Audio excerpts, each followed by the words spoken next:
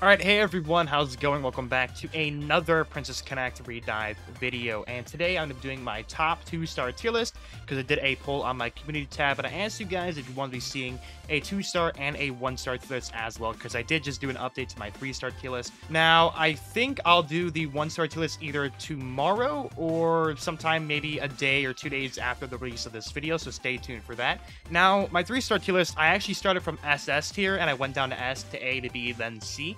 But this time, I'm going to be starting from the bottom at the Starco tier, and then we're going to be going up to C, B, A, S, and then SS. We'll end off on SS. So let's go ahead and start really quickly and see how our placements go. Starting off with C tier, I'm going to be putting our girl Matsuri. Very underwhelming character, if I'm going to be honest.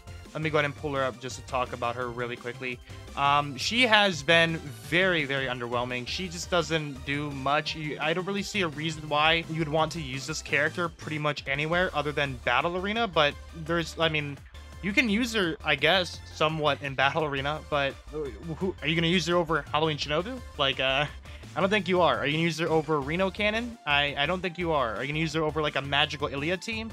Don't think you are. So she's just kind of like a weird 2-star character. She doesn't really do much. She does horrible boss damage. Yeah, unsuitable for boss battle. She literally gets a D tier in clan battle. So yeah, her only real quote-unquote way she can be used is arena mode, and she's not that great in it. So she's just kind of a bad 2-star character. So C tier for Mitsuri. Next character going into C tier is actually going to be Rin. I had Rin in my C tier last time.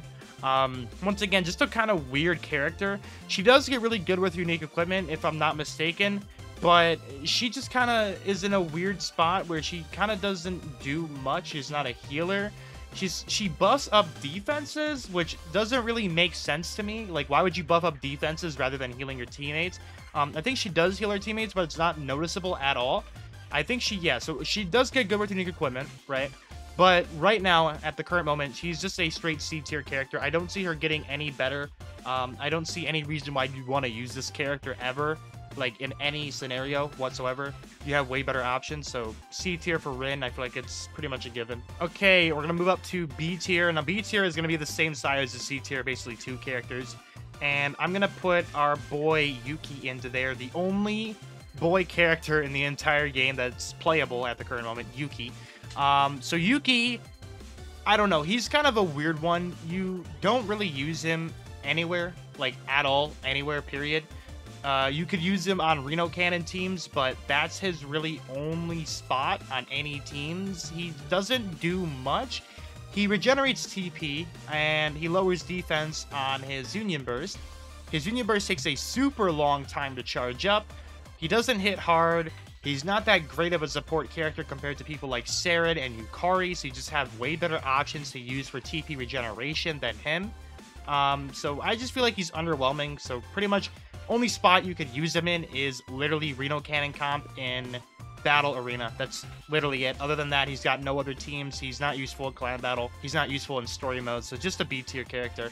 And then next, we're going to be putting our other B tier character, and that is going to be Mimi. She's kind of underwhelming. The same reason why I find Yuki underwhelming is that there's just way better options than Mimi.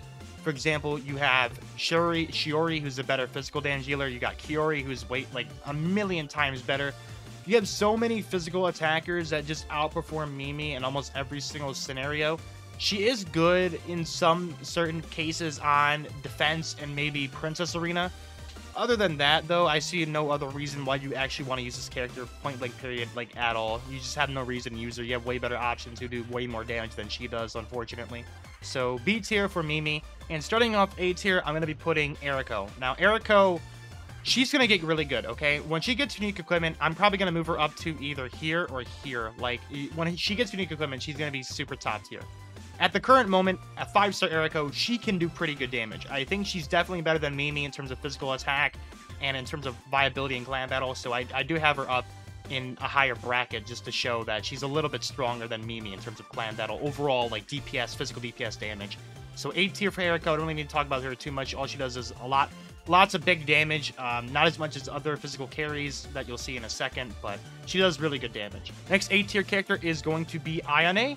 Ayane, actually, I'm gonna have to pull her up since I don't remember quite exactly what her kit does, but I just remember it off the top of my head. So she does like stuns and all that stuff. She's really annoying in PvP mode. Yeah, she inflicts massive damage, to a large physical damage to one enemy in front, and then stuns and knocks back the target. So this is actually really good against characters, big tank characters. They'll knock them back, and it'll actually allow you to move forward and push through the front line. So Ayane can actually be pretty decent in battle arena. Yeah, so her 6-star, she gets an SS tier. So when she gets her 6-star, she'll be pretty good. She's actually pretty good in quest speed as well. She will reduce action speed as well. Strong AoE stun skill. So she's just a pretty solid all-around character, but I don't really see a reason why you'd want to use this character. Maybe for arena. It looks like they recommend her for quest mode, and I know she actually had quite usefulness in clan battle not too long ago. I think the last clan battle, you're actually able to use Ayane in one of these scenarios. In one of the stages, Ayane actually did pretty well, so that's why I have her in A tier, is because of how useful she has been recently in clan battle. But yeah, so A tier for Ayane. I feel like she definitely does deserve it. A for Ayane. Next character is going to be actually a shocker to a lot of people, and that is going to be Suzuna. I feel like she definitely has fallen off simply for the fact of the release of the brand new character Christina, who literally just came out, which completely and utterly replaces Suzuna in every way, shape, and form. Suzuna now, she just does not scale as she once was. She is still really good, don't get me wrong. Really good for early game players. If you're moving up through the quest mode, if you haven't beat all the quest mode stages yet, Suzuna definitely can be your DPS carry from a beginner standpoint, right? She's a strong starter 2-star character, but she just kind of falls off late game. There's just way better options than her. I think Shiori is definitely better than her. She does have her guaranteed crits though, so she can be somewhat useful in PvP, but once again, are you really going to run Suzuna over Christina if you have Christina? The answer is no. So Suzuna, just because of Christina being Suzuna, but on steroids, Suzuna kind of loses some of her value, and she kind of drops down to A tier. So I hope a lot of people understand that standpoint where I'm coming from, whereas why would you use Suzuna when you have Christina? Next A tier character is actually going to be Tsumigi.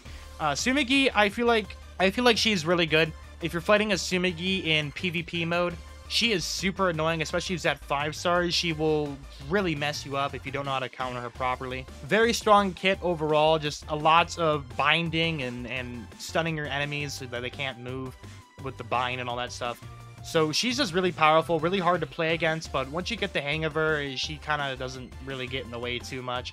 Still a very strong kit overall, pretty disruptive kit, so A tier for her. I feel like she definitely does deserve it. I don't feel like she's as strong, as valuable as S tier and SS tier, but I feel like she's definitely strong enough to deserve a high tier spot. All right, last A tier spot is actually going to go to the newest 2-star Nanaka. Okay, so Nanaka. Now Nanaka, I have found her to kind of just be a budget Kyoka. I did a review on her and I said, oh my god, she's like a 3-star character. And I found her to actually do a little bit of damage. Her only downfall at the current moment is the fact that she is a Divine Amulet only 2-star character. Once she eventually gets her stages where she's able to farm up her 5 stars for free, I feel like at that point she might be good. But at the current moment, especially if you have a 4-star, a 5-star Kyoka, a 2-star Nanaka just isn't going to cut it. I feel like Kyoka definitely will end up outscaling Nanaka, but for the most part, if you have like a 3-star Nanaka and you don't have a Kyoka, Nanaka's definitely a very, very solid replacement option for her, like 100%. She defensive lowers, she does really, really high damage on her Union Burst. Her only downside really is that she can get taunted and get the abilities taken away from her.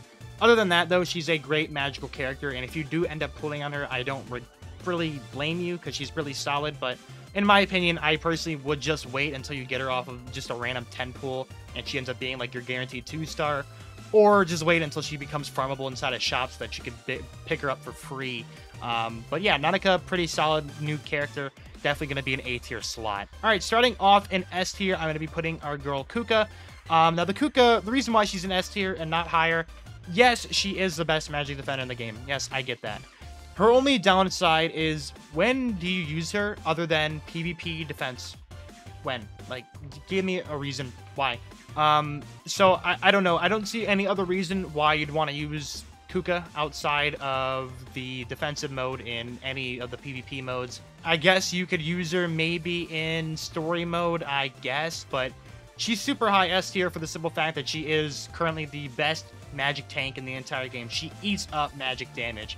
All right, next S tier character is going to be a character I just did a 5-star showcase on, and that is going to be Shiori. Now, Shiori has proven herself to be very, very strong.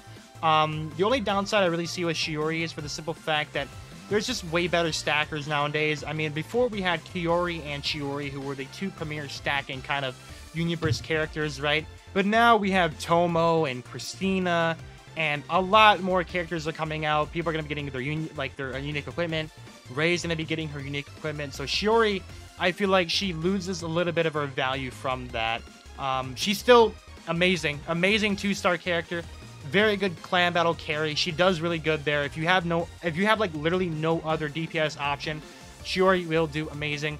Great in almost every single boss fight. She just does great. Like, she's just a great all-around character. She fits in almost every single area, maybe except for PvP. Other than that, though, she's amazing. All right, next S-tier character is going to be Tamaki.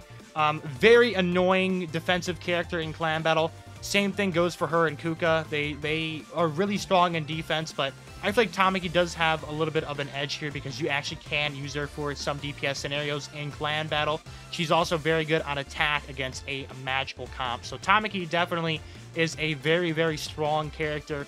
Stealing TP, really useful against some bosses. For example, the EX dungeon boss, you can steal TP from him and stop him from unibursting you. So very all-around solid kit. I definitely feel like she's a very strong S-tier option. All right, next S-tier option is going to be Akari. One of the best magical supports in the entire game. Akari provides the team with magical defensive shred as well as healing. Her healing's a little bit weird because it's based off of the damage that your teammates do. They heal themselves back with that HP. But if you can time some Uniburst perfectly, you will end up healing yourself back up to full, basically, with your Uniburst. And yeah, defensive shredding, magic defensive shredding is always nice to have on a kit. And you combine that with the support and healing capabilities, Akari definitely stands out. And solid defenses, she does stand out 100%. You see her used a lot in PvP teams. She can be used a lot. Mostly, you're going to see her used in clan battle, where she really shines against boss fights. And in dungeon mode, she also shines against boss fights. Any boss fight, really, where you're going to be bringing any kind of magical team, usually you'll end up using Akari on that team. She brings so much to the table, so that is why I'm going to be putting her into S tier. And the final S tier character is going to be our girl Mitsuki. Now, Mitsuki, I have found her to be insane. She definitely has gotten way better. I remember in my last 2-star tier list, I think I had her in either A tier or B tier. I'm not quite sure where I had her, but she definitely has gotten way better. She has one of the highest, I think, if not the highest, physical defensive shred in the entire game on a single skill. She has insane defensive shred. You're always going to be using her. Always, always, always using her in clan battle. Boss fight, she does really good because of her shredding. PvP mode, she does really good with Reno, Ninon, Halloween Shinobu. Those characters, AoE physical characters. Summer Pecrine even. She's just amazing there. She heals herself. If she ends up killing an enemy with her Uniburst, which I found not to be the most common ability in the entire game, but if she ends up killing an enemy, she does heal herself, which is really sweet, so it can come in clutch in some scenarios in PvP. She also has a curse ability, which will curse the enemy and do tick damage over time, so an all-around very, very powerful kit. All right, and we're going to move into the SS tier. I'm just going to put them all top 3 into SS tier. Of course, we have Kiori Masato, who is probably the best healer in the entire game. And then we have Miyako, who is the best physical defender in the entire game. And you're going to be seeing a lot more use out of her than you would out of Kuka. Miyako healing herself, becoming immortal to damage is insane. She's just such a crazy tank that for most fights in story mode, example, hard mode stages, you will end up using something like a Miyako Nozomi June comp, maybe a triple tank comp, maybe a Miyako Nozomi, maybe a Miyako June. You're going to be using her pretty much everywhere that has a boss fight, except for clan battle, because she does not provide defensive shredding, of course, so she's not going to be really used on any like big damaging teams. However, in any other stages where damage really doesn't matter and all you care about is winning the stage, for example, PvP defense, Miyako's amazing. PvP offense, Miyako's amazing. Story mode, hard mode, Miyako's amazing. Dungeon, Miyako's amazing. So I feel like she just performs amazing all around in all these other game modes. Her being the best physical defender in the entire game, becoming immortal, healing herself, twice on one of her skills and her Union Burst on top of that. Deserves SS tiers. Next, we have Kiori, of course. Kiori's still probably one of the top DPSs in the entire game. I feel like Christina is a little bit better than her. Even though Christina and Tomo might have replaced her, she's still the number 3 DPS in the entire game. You still will pretty much use her in almost every single clan battle mode. Every single normal quest mode, you're going to be using her for every stage, pretty much. Every boss fight that and hard mode stages, use her. Dungeon mode, you're going to be using her. Only mode you're not going to be really using her is PvP. Other than that, though, probably top 3 DPS in the entire game. She definitely deserves the highest tier spot of play. And then the last character we have is Masato. I think Masato last time was either S tier or A tier, but she definitely has aged on me and grown on me, and I feel like she definitely deserved the highest tier of play. Any magical team that you ever will run in this entire game, 95% of the time, you will be running a Masato on your team. 95% of the time. Sometimes you'll just have a Karia solo healing, but if you need a healer, Masato will be there. Masato provides you with magic attack, she provides you with a small amount of magic defense, and she does single target healing on top of her AoE healing Union Burst. I feel like she's definitely the best healer in the entire game. Yui's only better in scenarios where the boss will be a strictly physical attacker. Other than that, though, Masato is pretty much a must-run on almost every single one of your magic teams for the most part, and I think arena mode is only where you're going to not be using her as much. Clan battle, you're going to 1,000,000% be using her on almost every single one of your magic teams. Story mode, 100% using her on almost every one of your magic teams. Hard mode, always using her for the most part. So, considering how valuable she is throughout the entire game, her just being a AoE healer makes her super, super powerful, and I definitely feel like she deserves the SS tier spot. So there we go. That is going to wrap up my tier list. I hope you guys all enjoyed this video. I'll probably do the 1-star tier list either tomorrow or 2 days from now, whenever this tier list comes out. So stay tuned for that, and I hope you guys all have a wonderful rest of your day. Peace out, and I'll see you guys all later. Bye-bye.